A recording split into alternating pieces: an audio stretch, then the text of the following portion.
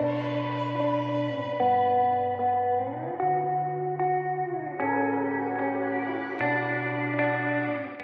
guys, this is AC Gamer back with a new video on Illusion Connect. Now in today's video we're going to be taking a look at all of the characters that came out to the game. So we're going to be taking a look at the skills to see if any of them are top tier or someone I need to summon for. Now I do apologize for not making a video on Illusion Connect like before the update came out, before the characters were released, because I usually do that, but because of all the new releases that came out, I needed to pay attention to them just a little bit. But yeah, I'm back in Illusion Connect. Let's go ahead and take a look at all these brand new characters. Don't forget to like the video, subscribe, stay tuned for more content on Illusion Connect. Let's get to 10k subscribers.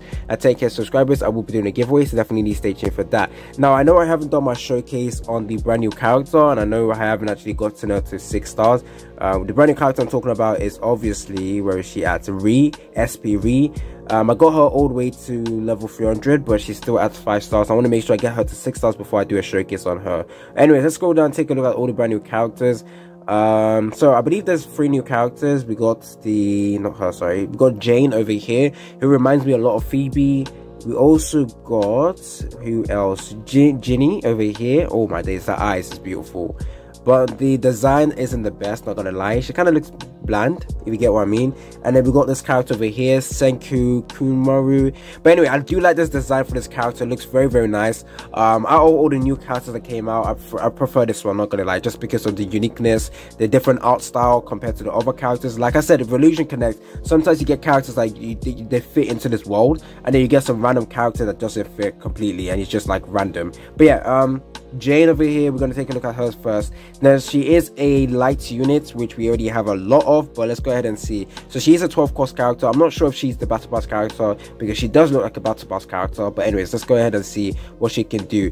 Jane gains gifted. Gifted appears in the hand first at the start of battle. When Jane is present, increases the defense of units within 4 adjacent grid by 10% and recovers 10 rage per second. At grade 5, increases the defense of units within 4 adjacent grid by an additional 5% for the HP, for the defense, sorry, and an additional 10 rage per second, so 20.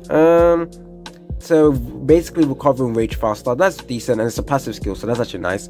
Go over to unique skill over here. Jane and the allied leaders gain a shield, okay, with HP equal to Jane's attack 250%. Searching in the database, different effects will be activated depending on the battlefield. If there are no more allies present, Jane gains a stack of death resistance up to 1 stack. If there are no enemy partners present, recovers 200 rage for the allied leader. If Ignis is present in the hand, this shield effect increases by 150%. What is Ignis? So far, based on what I can see, she looks pretty decent with this. The death resistance is also great to have, but there is a condition to proc that. If there's no enemy partners present, recovers 200 rage for the allied leader. That would be useful for the what's called the light leader, the female character. I forgot the name already, but yeah, that could be useful for her, because then you'll be able to stack more of the buff and then do an ultimate with that character. So relatively decent skill. At grade 4, gains a shield with HP equal to Jane's attack 250% plus an additional 50%, and recovers allied leader rage by an additional 200%. Okay, yeah, I see her being very, very useful, especially if you go over to this leader I'm talking about. Let's go ahead and see who I'm talking about. Forgotten the name. Axe of Dawn. Yes, so this Axe of Dawn leader will be perfect for her. Yeah, especially because she's a light unit, you can actually use her with the Axe of Dawn. So as a supportive role, as well as the shield, being able to protect her, that would be nice, because Axe of Dawn is mainly buffs herself, does a huge amount of damage, but she doesn't defend herself. So her will be perfect for that. Anyways, going over to special, Jane attacks a single enemy and deals attack 160% damage. At grade 6, this increases by 40%, and yeah. So you build this character a defensive role / supportive role. So yeah, pretty useful character to have. Yeah, not bad. I want to say broken, relatively useful character. You definitely could use her in your team. Going over to Ginny over here. Now she is a spell character, so I'm actually expecting a lot of usefulness from her. Typically spell characters are actually very, very good in the game. Take a look at all of them right now. They are actually very, very good. Going over to the passive right now. When Ginny is present and there is no allied murders, one allied partner will become a murderer. When a murderer dies, Genie recovers, increases attack and max HP by 20% and recovers all HP not affected by curse. Oh, okay. Genie cannot become the murderer. Okay, after rereading this over and over again, I finally understood what it's trying to say. So initially, when you go into a match, none of your characters or any of the characters you put before Genie is present. Before you put her in, none of the characters have the murderer status on them. But then when you drop Genie, one of them will be automatically given that murderer status, and if the enemy decides to kill that unit, she gains a boost basically. With recovering of HP, doesn't really tell us how much of the HP recovery she does.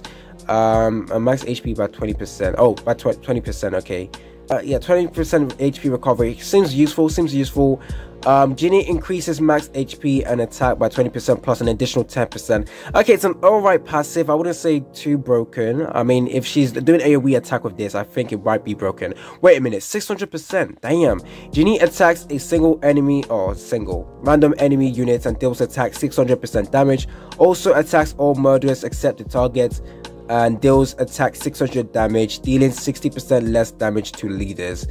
I'm not really too sure how broken this is, but if you take a look at the grade 4 effect plus an additional 200% to damage, damn. Okay, I think as a damage dealer she might be very useful. I still need to test this character out because I'm hella confused on what she can do, whether she's broken, whether she's good.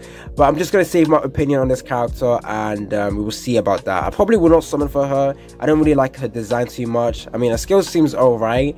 Genie attacks a single enemy and deals attack 200% damage. So yeah, I'm not really too sure. Tell me down in the comment section because I'm hella confused on this character, I'm not gonna lie. But she seems pretty decent, but I'm not sure if she's broken. Next up, we got this summoner character, which last summoner characters did we get that was actually pretty good? Let's see. Ruby. Okay, yeah, she was pretty decent. Any other good summoner characters that I made a video on? Oh yeah, we did get Sonia, but I do believe she might not be the best. I did take a look at her skills and I used her a bit, and the fact that she can transform into a leader, transform your leader away, I don't really like that skill. But yeah, we haven't recently got any like broken summoner character, but we might get one with this character. So going over to the passive, oh damn, that's a lot of words. Summon Mad Cloud when Senki joins the battle. Mad Cloud has 100% of Senki's attack, 100% of his defense, and 150% of his HP, and 1000 of his rage. Mad Cloud unleashes Tiger Roar when its rage is full, dealing attack 220% damage to all enemies. Max 2 Mad Cloud on the field. Okay, lineup skill, oh, there's an activation requirement. Leader is Sakura, or Sakura leader is actually pretty good, or Axe of Dawn. Okay, that's pretty decent. Activation effect, the damage of Mad Cloud Tiger Roar becomes true damage, or true damage. Okay, that could be nice. Sorry. At grade 5, Mad Cloud has an extra 50% of Senki's HP when summoned against all of Senki's buff. Tiger Roar deals attack plus an additional 50% of damage. Yeah, another decent character, I'm not gonna lie. Attack has, so you can only summon 2, but yeah, it seems very useful. It's based on a passive. Going over to the unique skill, attacks a single enemy and deals attack 400% damage. If Mad Cloud is present, recovers 30% of max HP and 500 rage to Mad Cloud. So if he does the unique ability, he gains 30%, yeah, and 500. Okay, yeah, I see that it's prioritizing the Mad Cloud over himself. So Senki is a pretty decent character based on what I can see. The Mad Cloud is what you're going to rely on, especially with the ability. Once again, another character I can't tell whether or not it's broken or whether it's another like OP character. But yeah, I think I might want to summon for this character, I'm not gonna lie. I think there might be some usefulness with this unit over here. I'm more interested in this unit over here than I am with Ginny. But yeah, I'm relatively still confused on whether both of these characters are very top tier.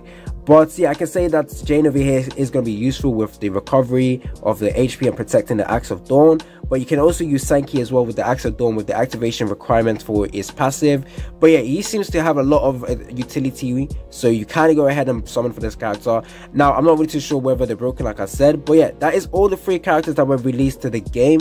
I'm still waiting for the collaboration with the ReZero units. Hopefully they're like good units I can summon for. And I'm also waiting for the 1st anniversary. The 1st anniversary will be coming out soon, I think. I believe like in September, October, one of them days. I can't really remember when when the game was released. But yeah, I can't wait for that. We have to see what Illusion Connect has planned for us. Don't forget to like the video, subscribe, stay tuned for more content on Illusion Connect. Let's get to 10k subscribers. At 10k subscribers, I will be doing a giveaway, so definitely stay tuned for that. It's been your boy AC Gamer, and I'm out.